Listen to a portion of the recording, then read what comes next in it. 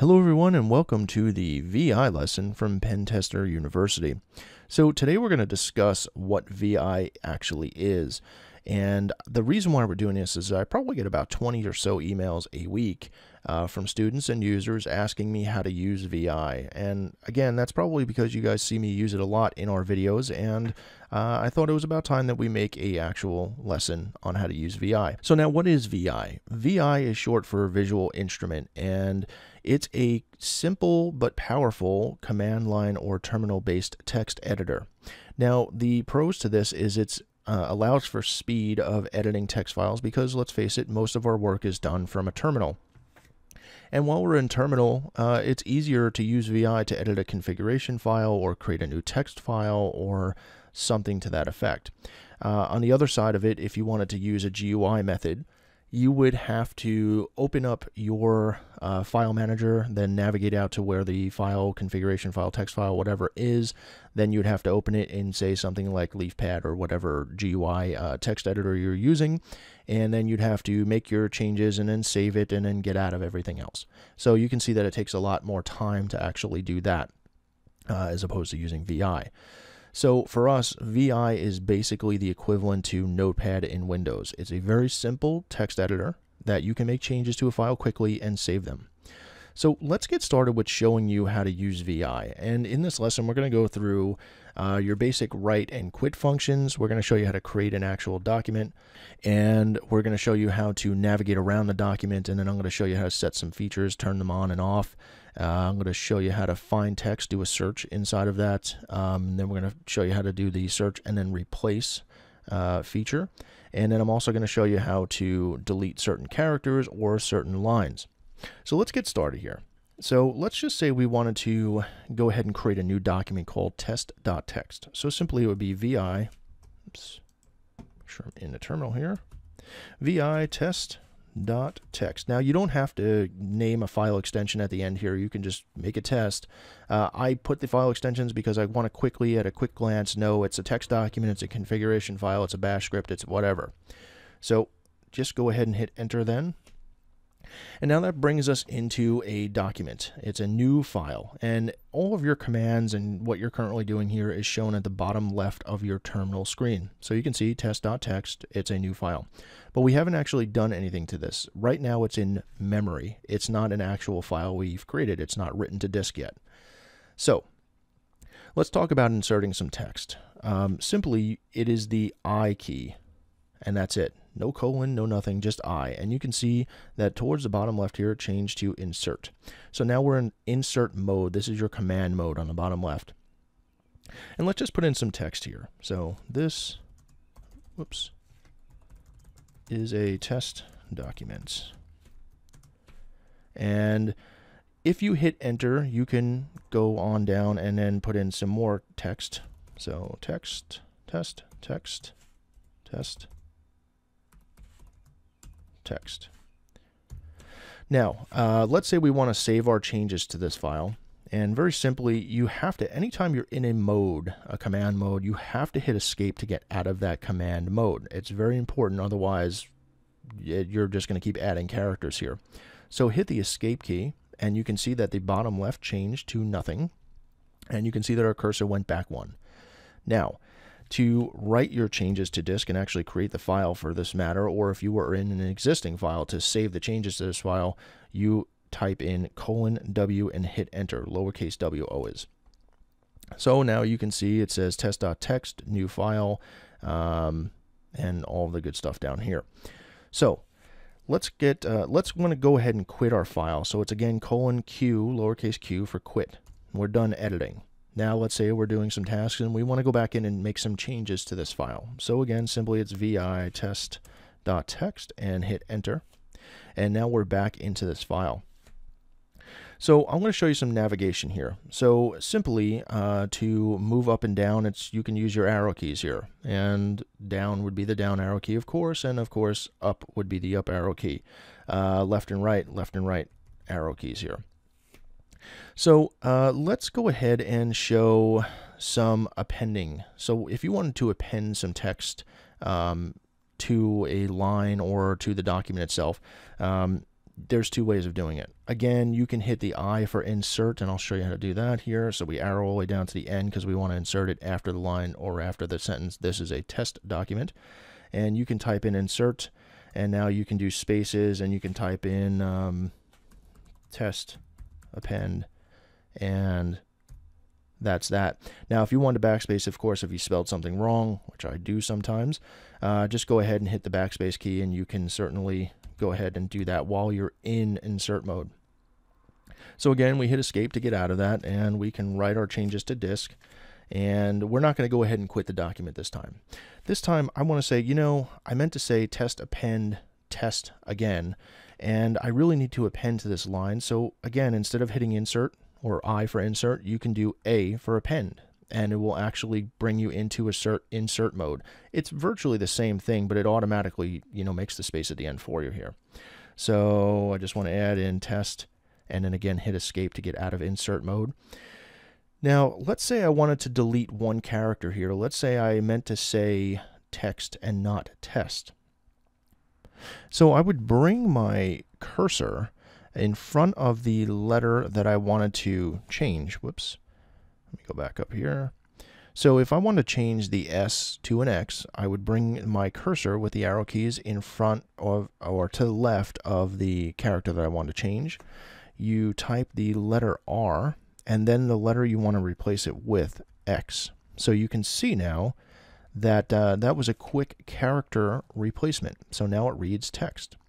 So of course, just by habit, I always hit the escape button after I do any kind of command or any kind of edit, just because I don't want to like accidentally mess up and start typing in characters. So this is helpful when you're writing code or changing configuration files, because you could really get yourself in some mess there if that was the case. So it's a good habit to always hit escape, even a couple of times. So now let's say if we wanted to delete an entire line of text. Let's say we wanted to get rid of the sentence that says test, test, text. So we would arrow down there to that and hit the D key twice, and that deletes the whole entire line.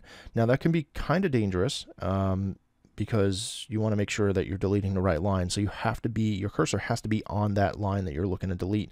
And for instance, if we were looking to delete some spaces here, you notice that we have some lines. If we arrowed up there, we got 2 blank lines. So let's say we want to take those out. Again, double D once, double D twice, and now we just have the one line at the very top. So let me go ahead and append to this. I'm going to make some new lines here, and I'm going to type in just some random stuff here. Test, text, text, test, and then read this, and then I'm going to create a new line without a space, and I'm going to put this needs to be read, and a period, and hit my escape key. So let's say that we want to find out if you're editing code and or configuration files, it's helpful to know if you're getting like an error. It says, you know, line 22, for instance, is, you know, has a syntax error or something to that effect. It's very simple to turn on the line numbers here, much the same as if you used other text editors like Notepad++ that has that functionality built into it automatically. Simply, you type in the colon, remember the command option that tells VI that we're looking to enter in a command, and type in set number with a space between set and number, and hit enter. And now you can see that you have numbers appeared in yellow to the left of our lines. And again, just hit escape. I'm sorry, hit colon and enter. Now you have your lines here. So let's say that we wanted to actually go to a specific number, and that would be G. Actually, it's the number first. So let's say we want to go to line 6. So it would be 6, capital G. And that brings you your cursor right over to line 6. Vice versa, if we wanted to go to line 2 or to line 3, for instance, we would just do 3 and then capital G, and that brings us right over to line 3. Now that said, let's say that we wanted to find text in a document, and what we're going to look for, let's see here in this document, is the only unique word in here, really I think is the word to. So simply, if you typed in ever the / and then the text to find, no spaces, in this case we're going to type in 2, you can see that it jumps right down to the word 2 and highlights it for you. So let's say, for instance, we want to find multiple instances of one word inside the entire document. Now, of course, as we know, configuration files and text files often have the same word multiple times throughout the document, and when you're looking for specific things in a large document, this will help you. So, very simply, let's get out of here. And always, you can type escape to get out of any kind of command. And let's go all the way back up to the top here. And I want to find every instance of the word text, since that's in here multiple times. So simply / text, text. And you can see it's highlighted the very first instance of text. Hit enter. Now type the N key, and you can see it brings you to every instance of the word text in the entire document. So that's just kind of like the search option inside of Notepad or any kind of visual text editor. So let's go ahead and talk about finding and replacing a string or a word. So let me go ahead and get out of here. Okay. So let's say we wanted to replace the word text in this very first line, line number 1, with the word apple. Simply what we would do here is we would make sure we're on that line with the cursor, and helpful to be at the beginning of the line, and you type in :S for search, / the word that you're looking to replace, in our case text, and / again, and the word that you're looking to replace it with, and in our case that would be apple. And then you hit enter. Now you can see that only the word text on the first line was replaced with the word apple. Now let's say we want to replace every single instance of text with the word apple in the entire document. This is not very practical, so take it for what it is. Let's go ahead and get out of here. And let's go up to the very top. And in this case, we're going to use some wildcards. Now type in : and then the %, S again for search, / and we're going to do the word text, and we want to replace that with apple throughout the whole document, and then do another / and G to make it for global. And global means the entire document. So go ahead and hit enter, and you can see that every word in here that was text is now replaced with apple here and up there. So that's one way to replace words globally. Now, like I said, not very practical. You're not going to always have to do that. But if you were changing IP addresses, for instance, in a document, and it had multiple instances of variables that accepted that IP address, and you had to change that, certainly that would come in handy. Okay, so let's go look at a bigger document that has a little bit more text in there. So we're going to write and quit our document here. And again, that's :W Q, all lowercase, no spaces, and hit enter. That saves the document and quits that document and brings you back to your terminal. Now that we're in our terminal here, let's just go ahead and ls, and I have a document here called Kali.txt, and it's just some text that I copied off of the Kali Linux website. So again, we're going to open it up with VI, so VI Kali.txt, and hit enter. Now you can see here there's like 3 smaller paragraphs, and I'm going to show you some shortcuts on how to search around a document, or move around a document, I should say. So the very first thing we want to do here is make sure we're at our first line, and I'm going to show you how to move word by word throughout a document. Simply, that is the letter W, and you can see the cursor moving word by word from left to right. Now, if we wanted to go back one word, we can do the B key, which is back, and that goes word by word back. So let's say I want to go to the very end of a line, and in this paragraph here, what you have to understand about VI is that there is no like word wrap, right? So it's just whatever you type is one paragraph. It's not like individual sentences that you can't, you know what I mean? Like you can't really skip around that way. So it's a little bit of a limitation there, and that's why we have these shortcuts. So let's go to the very end of this line, starting from left to right. And simply that is the $, and that brings you, as you can see here by the cursor, to the very end of the document. Now, Let's say that we want to go back to the beginning of the line. That would be 0. And 0, it's a little confusing, but you'll get used to it. And again, the cheat sheet will be below this video, so download that and make sure you keep a copy for yourself. Now 0 will bring you back to the very beginning of that line. So the only way to get to the end of the line, it used to be like you can't really arrow down and then go with the back arrow back up, because I'm typing my back arrow here. You can probably hear me pounding the keyboard. It doesn't work that way. You can use the up-down arrows to get to, new paragraphs, but you can't do it the other way. So that's why it's helpful to have the $ and the number 0 to go back and forth.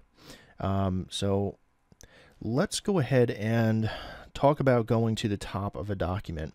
And this is very good. So if you're editing something at the very bottom and you want to go all the way back to the top to make sure of some configuration or something, very simply, you do capital H to go to the top. So you saw that our cursor went from the bottom here all the way back up to the top. Now watch, I'll do it again. It's capital H, and now the cursor is at the very beginning of the top of the document.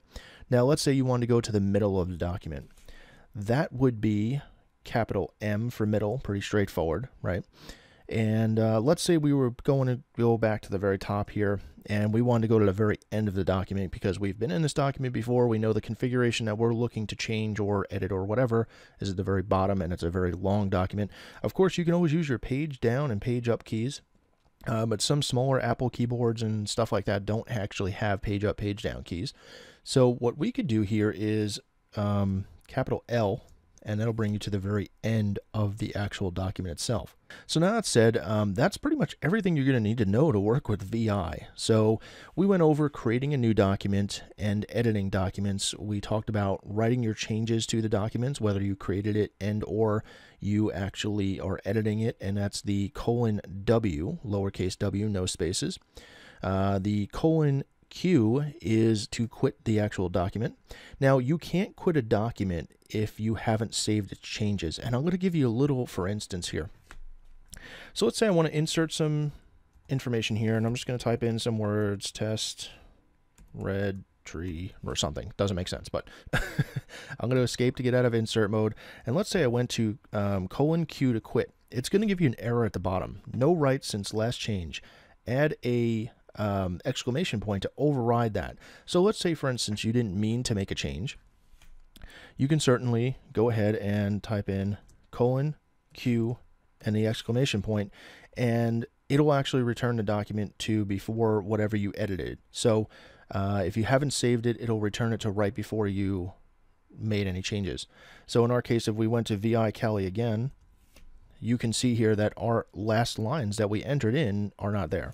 So let me go ahead and do this again here, and I'm going to go to insert mode, and I'm going to type in test red tree again, and I will escape to get out of the edit mode or the insert mode. And then if I went to write, I could write, and then I can go to quit. And if we VI'd again, you can see our line is there. So always keep an eye out for that. And that's a simple way to get out of a document without going, oh no, I made some changes. I'm not sure why I made some changes. I need to start over. It's unless you saved it, you can do the :Q and the exclamation point, and it'll bring you right back to before you made any changes, like when you first opened the document or the last time you saved changes. That said, so moving down, we used our arrow keys to go up and down, and we talked about the page up and page down keys on most keyboards except for the smaller Apple keyboards. We talked about moving words back and forward, W for forward, lowercase w, and B for back. That goes word for word, forward and backwards. We talked about using the money sign or the $ to go to the end of the current line, and the 0 key to go to the beginning of the line. We talked about the capital H, M, and L, and down the list there it's capital H to go to the top of the document, capital M to go to the absolute middle of the document, and capital L to go to the lower set of the document.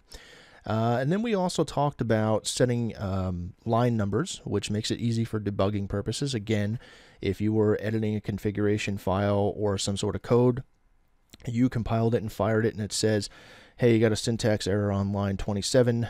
Simply, you can do : set number to enable numbers in there. And then if you wanted to go to that specific number, you can also do the number and the G, and no spaces between the number and the G. So in our case would be line 27 had a syntax error. It would be 27 and G. Then we also talked about finding text in a document and finding multiple instances of that text in a document with the /text and the text defined, of course, in our case was text. And we found the very first instance of that. And then if you back out of that by hitting the enter key or the colon key, the enter key, you can actually type the N key and then find every instance thereafter, the very first instance. And then we talked about text, finding the text and replacing it, just one word of text. And then we talked about replacing all of the words of text that matched that regex throughout the entire document using the $%s followed by the regex that you wanted to replace, and then the word you wanted to replace it with. And that would replace everything globally throughout the whole entire document based upon that command execution. So that pretty much wraps it up for using VI in a very basic sense. Again, it's completely up to you on what you want to use as you are editing documents and things like that. For me, and being a pen tester for a long time, VI just tends to save me more time. Of course, it'll be independent based upon your needs yourself, so keep that in mind as well. And if you're just taking this course by itself, thank you for taking the course. I do appreciate it. You should definitely check out some of our other courses, if not a membership. Memberships also allow you to get all of our courses for one low monthly fee, including one-on-one support directly with me and a bunch of other benefits. Head on over to the memberships link on the homepage, pentesteruniversity.org, and check that out. For our existing members that got this course for free, thank you so much for being a member. I do appreciate it, and thank you for your continued loyalty and support. I will see you next time.